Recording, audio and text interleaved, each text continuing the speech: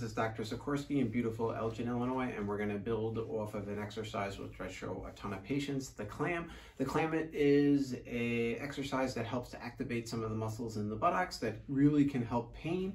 I show this to probably 90% of my lower back patients as a first exercise to start doing, especially if they're in a lot of pain. We can make the exercise a little bit harder, so we call this Clam Plus One. And we're going to have the band around our knees.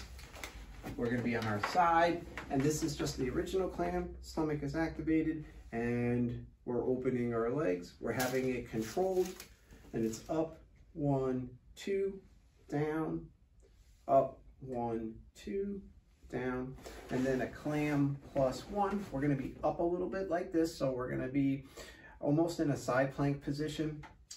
There's a north magnet and a north magnet, so we're pushing ourselves away from the table. That's going to protect our shoulder. We're going to go into our clam, and then we're going to come up.